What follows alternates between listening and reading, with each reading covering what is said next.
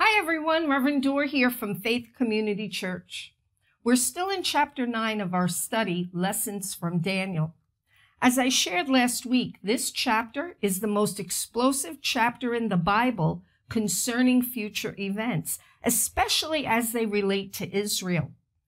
I said it last week and it bears mentioning again. Many scholars agree that Daniel chapter 9 is the most significant passage of prophecy written in the Bible.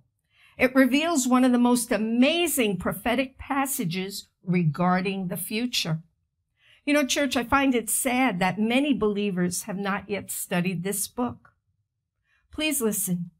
The book of Daniel gives us prophetic insight regarding the times we are living in now and how to prepare for what lies ahead. By studying the dreams and visions of Daniel and then cross-referencing them as to what has already taken place, what has already been fulfilled in world history, can build confidence in the accuracy of Scripture. Church, the Apostle Paul wrote in Romans chapter 15, verse 4, "For whatever was written in former days was written for our instruction, that through endurance and through the encouragement of the Scriptures, we might have hope." Amen. Now, if you missed last week's lesson, let me encourage you to watch it on our YouTube channel. We left off in chapter 9 of the book of Daniel at verse 25. So this week, let's go back to Daniel chapter 9 and let's begin reading through again, beginning at verse 24. It says here, "A period of 70 sets of 7 has been decreed for your people and your holy city to finish their rebellion, to put an end to their sin, to atone for their guilt, to bring in everlasting righteousness, to confirm the prophetic vision, and to anoint the most holy place. Now listen and understand. 7 sets of 7 plus 62 sets of 7 will pass from the time the command is given to rebuild Jerusalem until a ruler, the anointed one, comes. Jerusalem will be built with streets and strong defenses, despite the perilous times." Verse 26, "After this period of 62 sets of 7, the anointed one will be killed, appearing to have accomplished nothing. And a ruler will arise whose armies will destroy the city and the temple. The end will come with a flood, and war and its miseries are decreed from that time to the very end. The ruler will make a treaty with the people for a period of 1 set of 7, but after half this time, he will put an end to the sacrifices and offerings. And as a climax to all his terrible deeds, he will set up a sacrilegious object that causes desecration until the fate decreed for this defiler is finally poured out on him." Now, last week, church, we learned that this prophetic insight had been given to Daniel from the angel Gabriel, who was sent the moment that Daniel had begun to pray a prayer of repentance on behalf of himself and the nation of Israel. In his prayer, in verses 3 through 21, Daniel was inquiring of the Lord concerning the end of Israel's 70-year Babylonian captivity. That's when Gabriel showed up and began to reveal to Daniel a whole lot more than he had anticipated. You see, church, given to Daniel in these few verses is a prophetic timeline. It is a timeline like no other. It is a timeline of the history of the Jews and the nation of Israel, as God had decreed in order to accomplish 6 specific things, which we studied last week, written here in verse 24.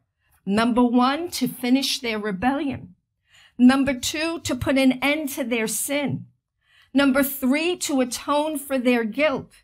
Number 4, to bring in everlasting righteousness. 5, to confirm the prophetic vision. And 6, to anoint the most holy place. Now, for more insight on these, I encourage you to watch last week's lesson on our YouTube channel. Church, the prophecy of Daniel predicted when Jesus would come on the scene and be presented as Israel's long-awaited Messiah. The lesson for us today is to discover, when did this prophetic timeline begin? When did this clock start ticking?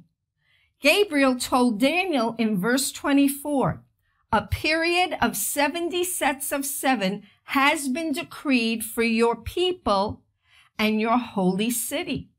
Now, we established last week that the sets of 7 that Gabriel refers to here is speaking in terms of years. And we know that because of the context of the passage. So we can read this verse as 70 sets of 7 years. Now, 70 sets of 7 years is 70 times 7, right? Well, what is 70 times 7? That equals, church, to 490 years. So Gabriel tells Daniel that in 490 years, God is going to accomplish the following 6 things for the Jewish people and the city of Jerusalem. First, he's going to finish their rebellion. Second, he's going to put an end to their sin. Third, he's going to atone for their guilt. Fourth, bring in everlasting righteousness. Fifth, he's going to confirm the prophetic vision, which we learned last week means put an end to prophecy because it will all have been fulfilled. And number 6, or sixth, anoint the most holy place, which we know is the holy city of Jerusalem. So God is going to accomplish all of this in a period of 490 years. But Gabriel doesn't end it there. He continues in verse 25, breaking all of this down even further. He tells Daniel in verse 25, now listen and understand. 7 sets of 7 plus 62 sets of 7 will pass from the time the command is given to rebuild Jerusalem until a ruler, the anointed one, comes. Jerusalem will be rebuilt with streets and strong defenses despite the perilous times. So Gabriel lets Daniel know that 490 years are going to occur in separate increments of time. The first will take place in 7 sets of 7, which is 7 times 7 years, which equals 49 years. And this is going to begin, he said, when the command to rebuild Jerusalem is given. And the second will take place in 62 sets of 7, which is 62 times 7 years, or 434 years, when the anointed one, pointing to the Messiah, will come. So Gabriel tells Daniel there will be a total of 483 years from the command to rebuild the temple until the anointed one, the Messiah of Israel, arrives. Now, let me mention here that a year is not being calculated by the Gregorian calendar as we know it of 365 days in a year, but rather it is being counted by a lunar year of 360 days a year, which is how time was calculated by the Babylonians and the Jews. Now, many scholars agree that this countdown began in 444 BC, when King Artaxerxes gave Nehemiah permission and resources to go and rebuild Jerusalem. And you can find this account recorded in Nehemiah chapter 2. Now, when you add these 2 sets of 7 up, 49 years plus 434 years, they equal to 483 years. But according to Daniel's prophecy, we're waiting for 490 years, right? So where are these last 7 years? Hold on, church, because we're going to get there. But for now, let's take a look at verse 26. Church, I want you to know this part is truly amazing. Verse 26, Daniel chapter 9. After this period of 62 sets of 7, the anointed one will be killed, appearing to have accomplished nothing. And a ruler will arise whose armies will destroy the city and the temple. The end will come with a flood, and war and its miseries are decreed from that time to the very end. The ruler will make a treaty with the people for a period of 1 set of 7. But after half this time, he will put an end to the sacrifices and offerings. And as a climax to all his terrible deeds, he will set up a sacrilegious object that causes desecration until the fate decreed for this defiler is finally poured out on him. Excuse me. Church, in this passage, Gabriel reveals to Daniel that the coming Messiah is going to be killed. Another translation says he will be cut off. Church, God reveals to Daniel through the angel Gabriel, when the Messiah comes, he's going to be cut off or put to death. And this was revealed to Daniel, church, hundreds of years before Christ's crucifixion. Jesus' death on the cross is the fulfillment of this prophecy. The Hebrew word for will be killed here is kerah, and it was used in a number of times in the Old Testament, speaking of the execution of a criminal. Jesus was executed as a criminal for crimes, beloved, that he did not commit. A punishment that he was willing to bear for your sins and mine. Not only was the Son of God cut off from this earth and mankind, he was cut off, church, from God himself as he cried out on that cross, my God, why have you forsaken me? Gabriel says here, his death would appear as having accomplished nothing. Well, it would have appeared that way in the natural realm, but church, we know it was not like that in the spiritual realm. You see, on that cross, Jesus conquered sin and the grave. The Bible teaches us that he disarmed the powers of darkness and authorities, making an open spectacle of them. Amen? Now, Gabriel went on to say that a ruler would arise whose armies would destroy the city and the temple. So if you have the ESV version, because we're reading from the New Living Translation, I feel the ESV translation is a little bit more accurate in this verse where it says, and the people of the prince who is to come shall destroy the city and the sanctuary. Its end shall come with a flood, and to the end there shall be war. Desolations are decreed. Now, the way this is worded here gives us clear insight. You see, in 70 AD, Titus, a Roman general and a future emperor of Rome, besieged the city of Jerusalem and destroyed the second temple. So we know by history that the people in this passage, the people of the prince who is to come, is referring to the Romans.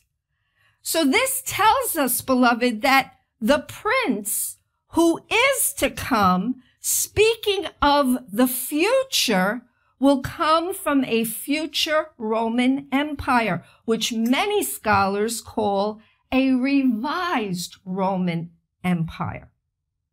History has already confirmed that it was the Romans who destroyed the holy city and the temple in 70 AD. where it says here, its end shall come with a flood, and to the end there shall be war. This is telling us that the siege of Jerusalem would be devastating like a flood washing over the land. And indeed it did, just as it was prophesied. So we know throughout her history, beloved, Jerusalem has been the epicenter of many wars and battles. The battle for Jerusalem and the temple site still rages on to this very day. No wonder we're instructed in Psalm 122, verse 6. Pray for the peace of Jerusalem. May they be secure who love you. Amen. Now, Gabriel gives Daniel more insight regarding this future prince to come. Take a look again at verse 27. The ruler will make a treaty with the people for a period of 1 set of 7. But after half this time, he will put an end to the sacrifices and offerings. And as a climax to all his terrible deeds, he will set up a sacrilegious object that causes desecration until the fate decreed for this defiler is finally poured out on him. Now, 1 set of 7 equals 7 years. The Bible, church, speaks of a future 7-year period of tribulation in which the Lord will finish his chastisement of Israel for its disobedience and finalize his judgment upon an unbelieving world. This 1 set of 7 or 7 years is pointing to this time, this future time of tribulation. It says here that halfway through this 7-year period, this ruler, which we know as the Antichrist, will put an end to the sacrifices and offerings, which leads many scholars to believe there will be a third temple built prior to this event. Now, church, biblical historians have confirmed that 483 years have already passed from the time of the decree to rebuild Jerusalem in Nehemiah chapter 2 to the time when Jesus was crucified, the prophesied Messiah was cut off. God will finish his judgment of Israel and bring them back to him, bring them back to himself during this final 7-year period called the tribulation, which will complete the final 7 years of Daniel's prophecy of 70 sets of 7, which equals now a total of 490 years. As Gabriel showed Daniel, these 70 sets of 7 would not be consecutive, but they would be divided into 3 time periods. The first set, 49 years, has already taken place with the rebuilding of Jerusalem and the second temple after Israel's Babylonian captivity. The second set of 434 years from there has been fulfilled with the coming of Messiah and him being cut off, just as Daniel prophesied. Jesus, beloved, fulfilled this prophecy when he entered Jerusalem riding on a donkey on April 6, 32 AD, on the exact day to which this was prophesied, marking the first Palm Sunday when he was hailed as king, and then cut off later on that week on Good Friday. That's when he was crucified, beloved, for your sins and mine. Church, we are still waiting the fulfillment of this third set or last 7-year period to come, called the tribulation. So there has been a long gap of time between the first 69 weeks, 483 years, which have already been fulfilled completely as they were prophesied, and this 7-year period that's still to come, commonly referred to as Daniel's 70th week. Gabriel gave Daniel even more details about this time of God's judgment in verse 27. He said, the ruler will make a treaty with the people for a period of 1 set of 7, but after half this time, he will put an end to the sacrifices and offerings, and as a climax to all his terrible deeds, he will set up a sacrilegious object that causes desecration until the fate decreed for this defiler is finally poured out on him. This ruler, church, called the Prince to Come, in other translations, or the small horn in Daniel chapter 7, is also called the Beast in Revelation chapter 13. He is the one who confirms the covenant with Israel at the beginning of this 7-year period.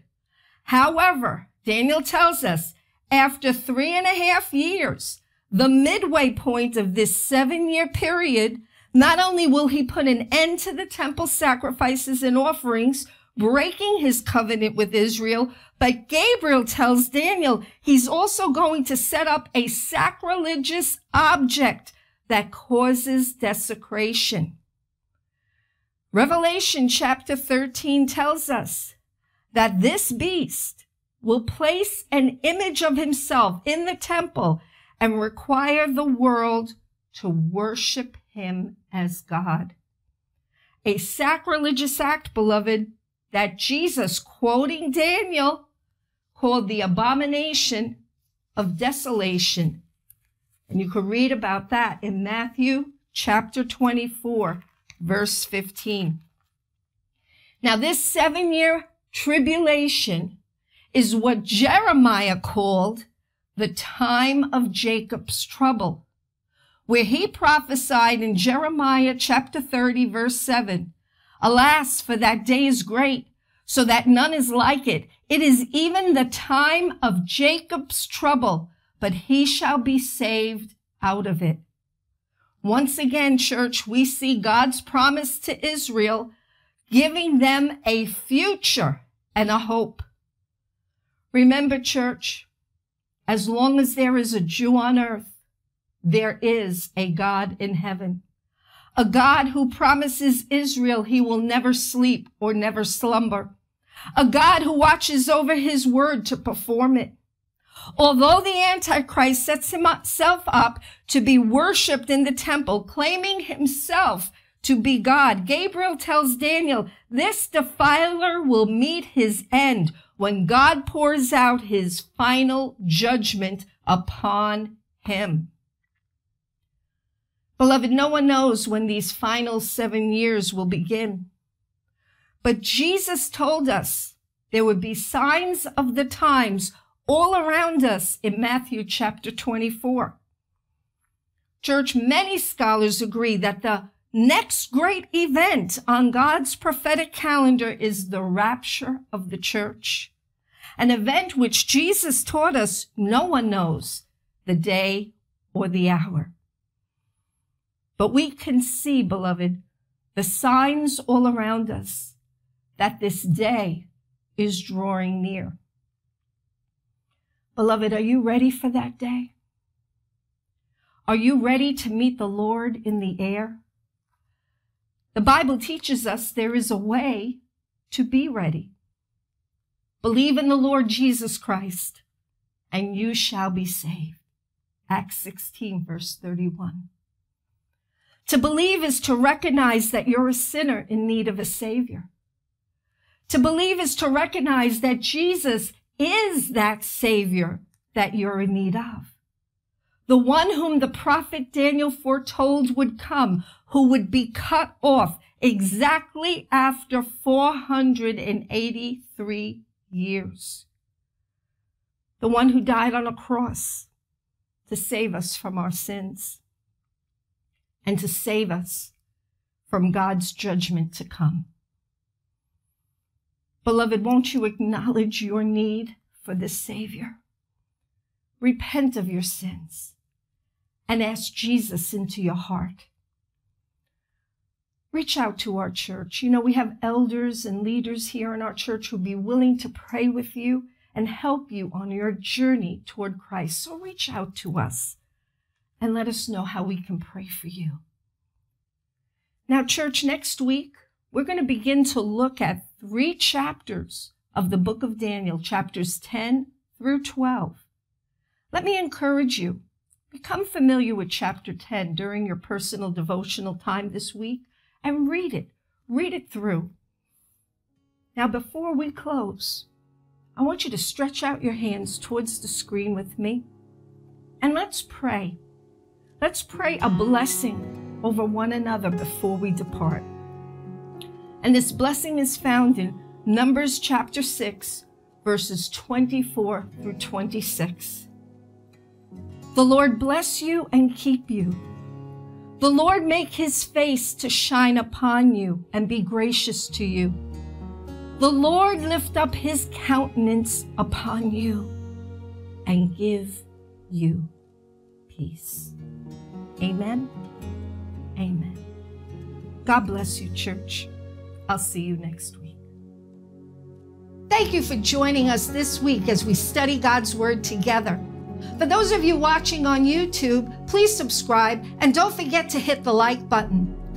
I want to encourage those of you who haven't done so already, please join us on our official online church platform.